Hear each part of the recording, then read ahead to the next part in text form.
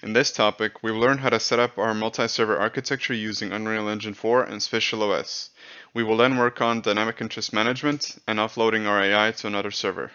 In order to be able to perform our interactions in the simulation, either a multi-threading or a multi-server architecture needs to be implemented. This is also suggested by Dave Ratty in a discussion on networking in Unreal Engine 4. While multi-threading would certainly affect server performance, it is not as scalable as multi-server architecture, as they would still be limited by the number of threads, while the number of servers we can network with each other is theoretically unlimited. When we talk about multi-server architecture, we mean the processing of a single simulation by multiple computers. This is also called distributed simulation. This is a separate term from shard-based technologies, where we connect multiple standalone simulations. There are several games that use this architecture, such as Star Citizen, which uses a version of this architecture called server meshing. Furthermore, there is the Elder Scrolls Online, with its megaserver technology, which is used to scale the number of players, but in multiple worlds. Finally, Mortal Online 2 plans to use it to scale the number of players in one world. This paper will use the publicly available Spatial OS technology from Improbable, as it already has a stable and production-ready version. We will now explain the basic terms and concepts related to its function. Workers perform operations related to the Spatial OS system. They can be server or client workers. The server worker is equal to a classic game server, while the client worker is equal to the classic client instance of the game. The Spatial OS simulation is perceived through three concepts: the world, entities, and components. The world is the source of canonical truth for the whole simulation. All the data we want to share between the workers must be stored in the entities. These are all the objects in the game. All entities consist of components that store data. So in short, we write logic to workers who use data from components on entities. This kind of architecture is needed because we want more workers to be able to access the data without communicating with each other. Spatial OS provides two concepts for simulation distribution. These are layers and spatial load balancing. Layering is a concept in which groups of components are organized by workers to simulate the world. The following figure shows an example where at the top we have a layer that is responsible for the AI controller component, and under it a layer that is in charge of the physical simulation. Spatial load balancing is the division of one layer according to its spatial or geographical principle. So one worker cares only for components in a certain part of the world. It should be noted that spatial load balancing as a feature is not yet ready for production, and it is therefore not used in this paper. But its application would require minimal modifications. We will now explain some of the concepts related to simulation distribution. Authority is a concept in which only one worker has the right to write component data at a time. This is important for spatial load balancing because there the authority often changes. This concept is called handover. Interest is a concept in which one worker requires reading component data. This concept allows clients to receive only information that is relevant to them. In the following source, we see an example of an area in the world where the worker is authoritative. It is marked with a solid line, and the area of its interest is marked with a dotted line. They overlap due to the need for handover of authority over the entity. Persistence is a concept in which data for all components is stored in a system image, or a snapshot, so that the world can be rebuilt later. On the limitations and the maximum player count. Operations are an extremely important limitation for the Spatial OS system. It is any writing or reading of data. In 2019, a metric of 6 million operations was set, resulting in 6,000 players. This was achieved with Unreal Engine 4 or position-oriented networking. In real-world applications, with the already mentioned game Scavengers, 4,138 players were achieved in one place, but with very little interaction, so without weapons and the like. It should be noted that that was achieved with a new figure of 250 million operations, resulting in tests with 10,000 players at around 30 Hz. Finally, it should be noted that there is currently a limit on purchased servers of 200 players or connections, and this is a metric that will guide us in the design of the game and match functionality. There's some more additional useful information regarding Spatial OS. Spatial OS has solved some of the most difficult problems of distributing simulations, such as the distribution of physical simulations. Their solution also covers cases where there is an overlap of authority. Furthermore, the problem of large worlds has been solved. This is a problem with the type of data for storing players' positions on the server. The largest possible number with a floating point number of 32 bits is around 2 billion, and it is therefore only possible to define a world as large as approximately 20 squared kilometers. There are methods to alleviate this problem, such as shifting the origin of the world, but they complicate the development process. This problem is also addressed in Unreal Engine 5, where they use large world coordinates, which remove world size constraints, and therefore this problem will not be addressed in this paper. The World Inspector is a web-based tool for reviewing the state of the Spatial OS world. With it, we can see live what is happening on the set server and all the connected workers. It shows all entities, components, workers, and their interests, as well as what burden they are under. When implementing Spatial OS in Unreal Engine 4, there are several other terms to pay attention to, or how they are translated into Spatial OS terms, which can be seen in the following table. It is important to be familiar with the concepts of remote procedural calls and networked multicast. A remote procedure call is a function that is called locally but performed remotely on another computer. A networked multicast is a type of RPC that is called from the server and runs on it and on all connected clients. Finally, it is very important to know how to iterate when creating a game with Spatial OS. As can be seen from the given source, if we have made any changes that would affect the replication properties, we need to restore the schema before placing the game on the server. In this chapter, we will explain why it is necessary to manage the interest of game clients, and through which methods we can achieve this. It is recommended that you install Spatial OS from this point forward. Do so by following the Get Started guide. As a result of positional updates, we can't download data on all components at once, because that would obviously be too much data. And after all, something happening on the completely other side of the map from the player is probably not relevant to him. Let's now look at the fundamental techniques of client interest management. This brings us to the first method we can use, which is the previously mentioned netcool distance squared. It is a sphere of interest placed at the client's position. It expresses the interest in an entity. It can be defined at the entity or class level in UE4, in the replication menu. Let's now take a look at one example. The following figure shows the configuration of the destructive terrain entity, which will be discussed in more detail later. Since we want this entity to replicate at 300 meters, it is necessary to convert it into centimeters, or 30,000 centimeters, and enter its square, or 900 million. As mentioned earlier, this is the core of the Unreal Engine 4 network driver. This query is converted into a Spatial OS interest query in the Spatial OS network driver. A slightly better example is given in the documentation of this method. So in the source, the visible distance for the player is set at 200 meters, while for vehicles it is set at 400 meters. The player we are observing is in the center. According to its original implementation in Unreal Engine 4, entities within a given distance are sent to the client at full frequency, which is undesirable due to the volume of networking traffic and the impact on processor performance. Furthermore, it is obvious that entities closer to the client are more important than further ones, and therefore more positional updates should be received from them. This is usually done by the accumulator in Unreal Engine 4, but it can be more granularly defined here using netcool distance frequency. It should be noted that this is a method that, if enabled, then applies to all queries and cannot be configured at a level of a singular query. To enable this method, we must be inside Unreal Engine 4. Click on Edit, Project Settings, and under Spatial GDK for Unreal, select Runtime Settings, and under Interest, we select the checkmark on the Enable Netcool Distance Frequency. Furthermore, this method needs to be configured. First, we define in which distance ratio we want the full frequency. This is the full frequency netcool distance ratio, i.e. at the value of 0.33 in full frequency, we will get updates of those entities that are 1/3 of the set distance. This can be further configured in the interest range frequency pairs menu. In this example, we set it to get 15 updates per second at 2/3 distance and 7.5 updates per second at full distance. For some entities, we want to always receive updates, regardless of their position.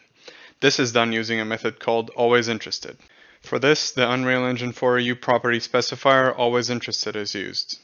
It must be an object reference, so an actor or an object, or have a specifier replicated or handover. An example of this method could be performed over the team's scores, for which we always want to know the status. The actor interest component is an Unreal Engine 4 component that can be added to any character. It consists of query lists and a netcool distance squared switch. It provides a way to deeply define interests. When a client has a controller with that component, the query list within it defines the data that the client receives, and therefore we will not use the previously mentioned methods, but only this one. It should be noted that one character can have only one such component at a time. Thus, unlike the Unreal driver, which defines connection from objects to the user only once, this system allows us to define connections from the user to objects multiple times. Queries can be a single limitation, or more limitations connected with a logical operator, or AND. The following table shows a list of possible restrictions. We will mostly use the AND constraints, the sphere constraints, and the UActor class constraints, as well as the component class constraints. The component is added to the character by opening up the character's blueprints. Under the Components menu, selecting the specified component and pressing the Add key. This component allows us very similar modifications as those made for Battlefield 4. So we create separate queries for cars, planes, and infantry. In the following image, we have configured a component on the player controller to receive updates from only those characters that have the test tag component on them, and are within a sphere of 200 meters. This component was developed because some details of the character are not put into components, but into variables. For example, the team to which a character belongs to is a simple variable with a team identifier, but we cannot use component variables to identify them in constraints or in a schema. So the tag component, or tag, solves this problem because the components can be modified in a live environment, added to or removed from any character and used to identify interests. While the character interest management component is very useful, it is not dynamic. That is, it cannot be modified during gameplay. Because of this, for example, it would not be possible to change the interests in the enemy team if the client changed the team. Furthermore, the optimizations for the field of view would also not be possible. In order to be able to dynamically change the interests of our client workers, it is necessary to first study how the interest is initialized. This was a long process of studying the operations of the code itself, and the functionality of each part of the Spatial OS driver was studied in depth. The solution lies in two classes. These are the Spatial Net driver and the Spatial Sender. The solution itself looks like this. So, on the client worker, we must first define the constraints. These are the player bubble AND and the player bubble component, and the relative sphere. We then add them to the interest component. Furthermore, we need to get the Spatial OS network driver from the world, and get a link to the worker himself. In this case, the variable sender. Here, we call the function update interest component, which allows us to update the interests. This all has to be done on the server, i.e. if you want to activate the change from the client, we need to do an RPC. In order to perform interest queries based on the client's field of view, we need to create a sphere of interest in front of the client, and move it accordingly. The size of the sphere should depend on the client's resolution. The ideal place to implement this is in the definition of the character controller itself, i.e. the GDK player control class. We will use the setControl rotation function. It is called every time a rotation update is received on the server side, which saves us an unnecessary RPC. It should be noted that with this modification, we have left the driver system, and it needs to be optimized. We do this with a simple counter that performs the function to change the interests only after 60 cycles. This is done because changing interests is a demanding operation for the server processor. This implementation consists of initializing the constraints in the constructor and updating them in the query function. We must first calculate the center of the sphere of interest, that is, where the user is looking. It should be mentioned that this does not take into account the user's resolution, and this is something that should be updated in further iterations. After this, we have to update the constraint and add it to the interest component. It is a simple spherical and class constraint within the AND constraint. Finally, we call the previously shown update of the interest component. The image on the left shows the inspector. A visible sphere of interest is covering the client's field of view, about 100 meters in front of his location. When another character enters the client's field of view, he is replicated. Concerning future iterations, the idea is to use all of the presented methods to create the most efficient replication model. We will divide the interests of each client according to the following aspects: the field of view and the proximity, so a sphere around the client. The values are set with the intention of maintaining the best possible experience for the client, so that the entities that are the closest and in the field of view are refreshed as quickly as possible, as performed in Battlefield 4.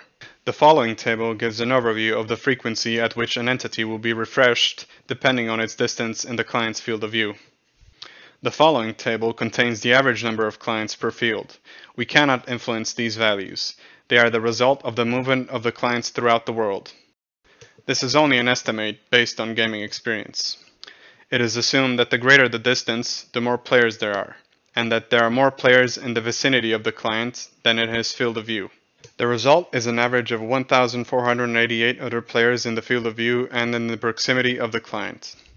When we multiply these two tables, we get the total number of interactions per client. We get a total of 3,296 interactions per client. This number can be further reduced by updating the enemy team under full load, given in the first table, while our team is updated at half the rate. This is done with the previously performed tag system.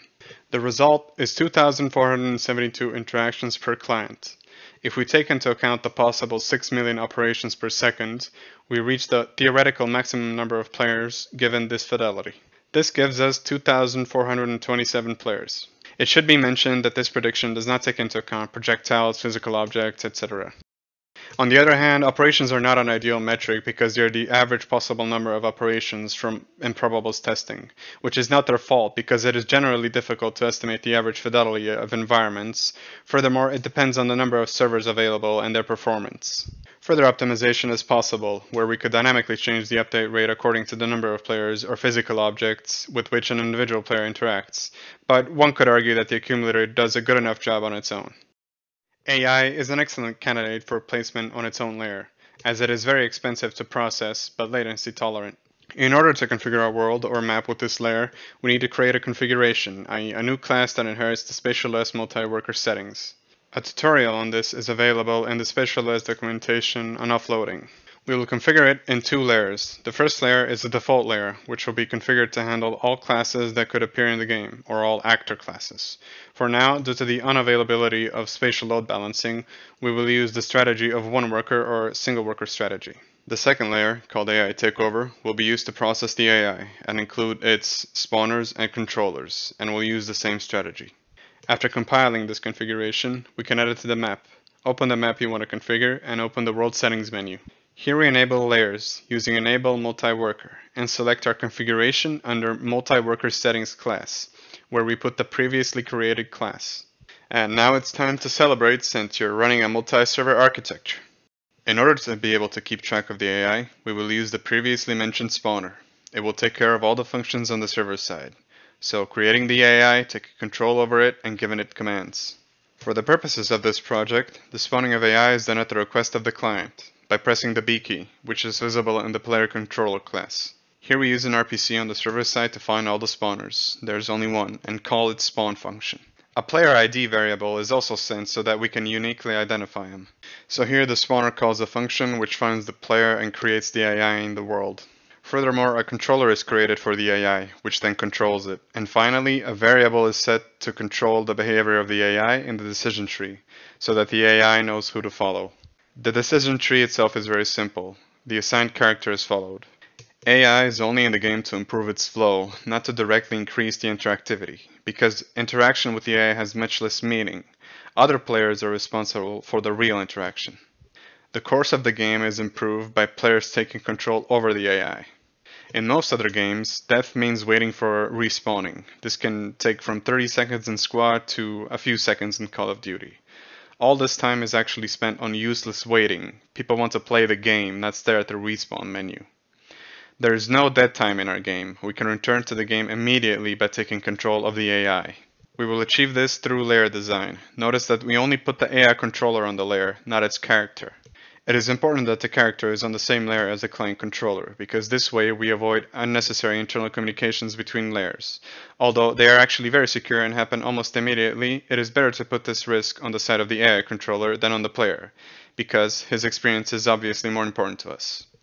The process itself is again started by the user, who by pressing the V key sends the RPC to the server, where it again searches for the appropriate AI spawner and activates its function to take control of the AI. In the spawner, we again find the appropriate player who requested the function. When we find him, we find the first available AI character, unpossess it, and do the same with the player. In the end, we just replace the possession, so the player now controls the character from the AI, while the AI controls the character from the player. We have now created a solid foundation of performance that will ensure we can add more fidelity to our simulation. If you would like more details on this topic, a wiki article is available in the description. Next week, we will take a look at vehicles as one of the most complex networking cases, and take a quick look at physics to ensure they are ready for a fully dynamic environment. Thank you for watching.